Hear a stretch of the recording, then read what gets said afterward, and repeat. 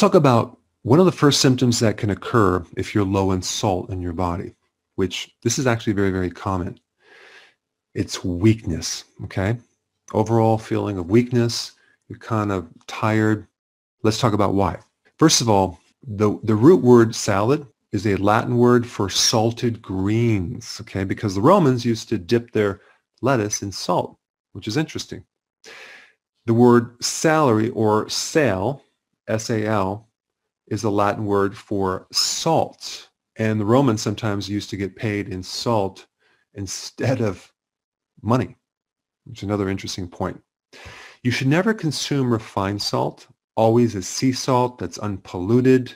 Himalayan salt is great. There's many other salts that are just as good, because the refined salt is just sodium chloride and you're not getting all the other minerals in the right balance that you need. Plus they add aluminum, which is not good. Salt is also needed to make hydrochloric acid in your body, to help digest protein, to help absorb minerals, to help kill pathogens. And many people are low in HCl, and then they start getting acid reflux, indigestion, bloating, especially as you get older. An average person, as a very minimum, needs 1 teaspoon of sea salt every single day, but in many cases they need more, especially if they exercise or do the ketogenic diet. Now, I think the worst scenario a person can be in is if they're on a low salt diet and they're drinking lots of water, so they're diluting that little bit of salt that they have, and then they get on a diuretic, which will then cause the water to come out, but also the sodium too, making them very deficient in sodium.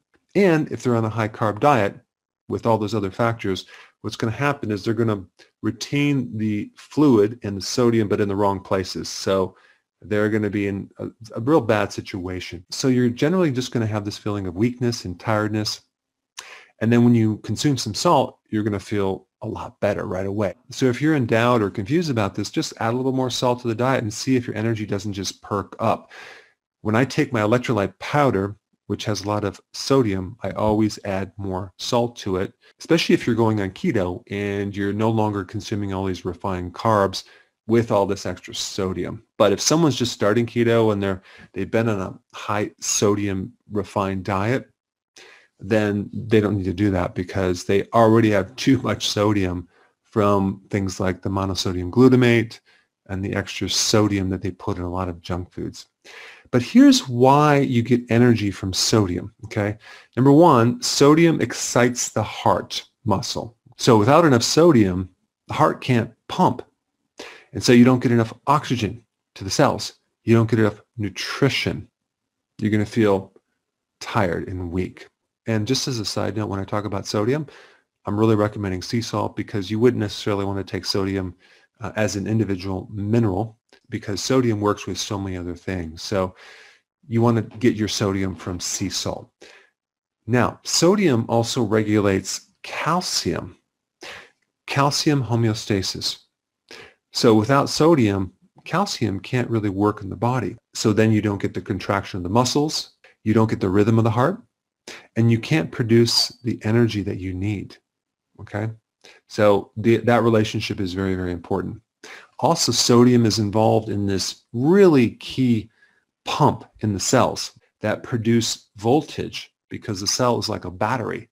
So you need sodium for that pump. You also need potassium as well. And so if you're low in sodium, you're going to have low voltage, okay, in the body. And here's another interesting thing about sodium. Sodium is very important. It's vital in making energy in the mitochondria.